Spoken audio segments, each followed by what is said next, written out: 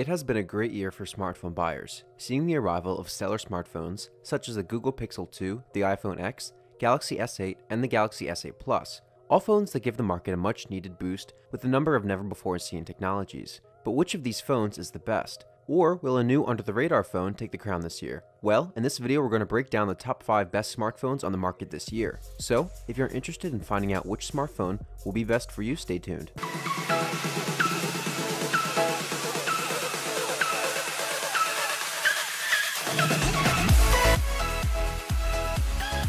Hey guys, what's going on? In this video we're going to be taking a look at the 5 best smartphones on the market this year with a focus on price versus performance. As always, all the links to all the products mentioned in this video will be in the description down below. We also keep the description up to date with additional information we might not get a chance to mention in this video. And if any newer versions of these products are released or any better products are released, we will be updating the description down below along with the links to find the best price on each product. So, for the most up-to-date information along with updated prices, be sure to check out that description. Now this list is in no exact order, so be sure to watch till the end to find which product is best for you. Starting off our list, we've got one of the most popular Android devices on the market, the Samsung Galaxy S8, S8 Plus. Samsung's flagship phone has all the features most people look for in a smartphone, and then some. Both the S8 and the S8 Plus have an excellent design and a beautiful display that stand out versus previous generations of this phone. These S8 siblings are designed to meet the very high expectations of Android users and are equipped with all the features needed in a top-notch smartphone. The S8 and S8 Plus have rounded edges and are sleeker and smaller than the Note 8. The smartphones have glass and metal bodies that mesh perfectly with their infinity displays. The displays are measured at 5.8 and 6.2 inches respectively for the S8 and S8 Plus. The display is a Super AMOLED that offers clear and crisp images and videos, and the aspect ratio is 18.5 to 9, which is really impressive. The S8 and S8 Plus are equipped with Snapdragon 835 and have a 64GB onboard storage and 4GB of RAM. This memory is also expandable through a microSD card, which in my opinion is one of the most important features on the Galaxy. The phone is very powerful and gives an amazing performance for app-based gaming, video watching, browsing, and running various apps. Thanks to the advanced software, users won't face any lag or dropped frames while using the phone. There is an iris recognition technology too that's very handy and useful if you want to keep your device protected. Samsung has introduced an 8MP camera at the front with a smart autofocus system. The front-facing camera has received major upgrades, which will help take some awesome selfies. Even if you're in low light, the pictures you take with these phones will be clear, bright, and crisp. The rear camera is a 12MP one with dual pixels, an f1.7 aperture, LED flash, phase detection autofocus, and optical image stabilization. Next up is the Google Pixel 2, the new and highly anticipated smartphone designed by Google. The Pixel is already widely known for its camera, performance, storage, and unique functionality that it seems only Google can offer. As compared to other Android phones, the Google Pixel 2 is quite different. It's made up of aluminum, it has a textured body, and offers a solid grip to the holder. The phone is waterproof, and the glass panel provides a good resistance to scratches. There are thick bezels, and the screen is a full HD 1080p one. The display is a 5-inch AMOLED, which offers a crisp view and saturated colors to the viewer. The Google Pixel is a quick and advanced phone, which uses Snapdragon 835 and 4GB of RAM. It includes a 64GB onboard storage, while the pricier model comes with 128GB of storage, along with the widely advertised cloud storage, which offers for unlimited lifetime storage through the cloud. It has amazing dual front-facing speakers, and the sound is way better than its predecessors. The Wi-Fi performance is also very good, and the call quality is excellent. It uses Android 8 software, which provides a smooth and quick experience to the user. The Pixel 2 uses a 12MP camera with an f1.8 aperture at the rear. It provides amazing images with focus on even the smallest details in the picture. The camera performs very well even in low light, but the images are less saturated as compared to the images obtained from the S8 or the iPhone 8. The front-facing camera is an 8MP one, which also provides great results for selfies. The video capturing ability of this camera is also smooth and beautiful. The battery of this phone is also a very powerful one. The phone offers a good standby time, and if you leave it the entire night, it'll only lose a small percent of the battery. The charging is also quick. Only 15 minutes of charging can allow you to obtain 30% of its battery life back. Next up, the iPhone X. The Apple iPhone X was the most anticipated phone of this year, and despite having a name that causes mass confusion between people who call it the iPhone X and the iPhone X, it is without a doubt the best phone released by Apple to date. Apple has brought substantial changes to the design and offered a full screen experience to its fans. It has no home button, and thus it is quite unique and truly unlike any other phone released by Apple. The iPhone X, or X, has an all-screen design and an impressive display. The display is very clear and is one of the best screens ever designed on a smartphone.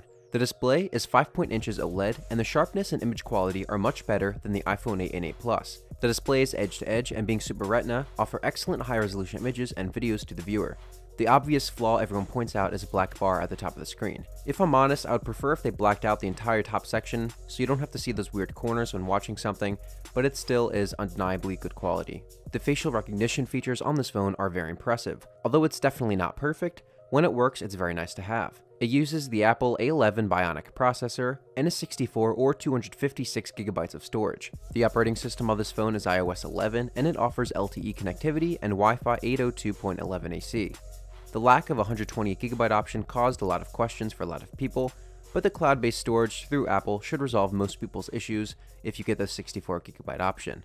The rear camera is a 12MP dual one with OIS. It has an f2.4 aperture and the wide-angle lens has image stabilization too. The front-facing camera is a 7MP true depth camera and makes the iPhone XS one of the best selfie capturing cameras. The front-facing camera is used to facilitate the face recognition feature. It also provides amazing results in the portrait mode, and low-light images are also up to the mark. The images captured from both cameras are crisp and vibrant with an improved contrast ratio. The iPhone X comes with a wireless charging feature, and the battery performance is above average. When the battery is dead, you can charge it to 100% in 2 hours and 15 minutes. The battery used in this phone is a 2716 mAh, which is larger than the iPhone 8 and 8 Plus. If you want to go more in depth on some features and updated pricing, as well as on all the products mentioned in this video, be sure to check out the links in the description. And I want to hear from you guys. What do you think is the best phone of 2017 and why? Leave a comment down below and let's keep the conversation going. Next up is the Huawei Mate 10 Pro. Huawei Mate 10 Pro is an advanced and top-notch smartphone launched by Huawei, which has been offering good competition to other flagship phones of this year. It has an excellent design, a powerful battery, and a pretty perfect camera. The Mate 10 Pro has a premium design with a bezel-less screen. The body is a mixture of glass and metal, and overall, it looks very classy. It is sleek and lightweight and uses OLED technology for the display. The aspect ratio is 18:9, which is similar to the iPhone X and the Google Pixel 2. The OLED screen is vibrant and crisp and makes gaming and viewing videos much more fun and smooth. The screen resolution is 1080 by 2160, and thus it isn't the sharpest as compared to the 4K ones. Still though, it looks great. The Mate 10 Pro has a lot of storage, but it has no headphone port or microSD slot. The storage is double than that offered by most other phones at 128GB, which is quite amazing. You can thus install a lot of games and movies. It uses EMUI 8 and offers a smooth and fast experience to the user. Android 8 is also used in this phone, and it has some new and amazing features, such as picture-in-picture viewing and UI highlights. This phone also offers dual 12MP cameras at the rear, which is equipped with OIS, a color RGB sensor, and black and white sensor. It has an f1.6 aperture for both cameras. The low light performance is also up to the mark, and there are shooting modes too to improve its performance. The front camera is an 8MP one, and that too looks pretty good. The phone is equipped with a powerful battery which charges quickly and has a long life. It has a battery larger than other flagship phones and thus is perfect for those who want a long-lasting battery. Last but not least is the Samsung Galaxy Note 8. The Note 8 is equipped with an excellent camera and an infinity display which gives amazing performance. The goal of this phone was ultimately to compete in the high-end smartphone market and offer a valid alternative to the phones such as the iPhone X, and I think it does just that. The Samsung Note 8 has a 6.3-inch infinity display, and overall the size is huge. It is water resistant up to 5 feet, which is pretty impressive. It is taller than all the other Note phones designed up till now. The screen is a bezel-less one, and the display is made up of Corning Gorilla Glass. The screen resolution is 2960 by 1440 pixels, which is very sharp and crisp. The Note 8 uses advanced software as well as a stylus. Though it is expensive, it delivers good value for the money. The phone is loaded with advanced features such as S Pen and Bixby. The phone also offers split-screen apps. Although the fingerprint sensor is not too impressive as it's located on the back, it is still handy. The Note 8 has a 12MP camera with a wide-angle lens of an f.17 aperture. There is another camera of 12MP and f2.4 aperture with a 2x optical zoom. The camera is equipped with OIS, and the images captured with it are not blurred at all. The front-facing camera is also an impressive one, and is wide enough to be used for good selfies. So what's the verdict? Which of these phones is best is totally based on opinion and usage. There are slight differences in performance and specs, but overall these phones are all top-notch. If you're an Apple lover, obviously the iPhone X would likely be your go-to pick. If you love Android and want something great regardless of price, the Note 8 might be the best for you. And if you're wondering what phone I use, I am currently using the Samsung Galaxy S8. I personally don't care too much for a huge display, and based on price versus performance, I think it's the best, but again, that's based on my preference. You can't go wrong with any of these picks. Alright, that's all for this video, guys. Hope you liked it, and if you did, please go ahead and give it a like. If you're new to the channel and you liked it, consider subscribing. We also do all kinds of videos like this over a number of products, all aimed at providing the best products and making purchasing decisions easier. If we missed a product you personally love, feel free to leave a comment down below and let everyone know more about it.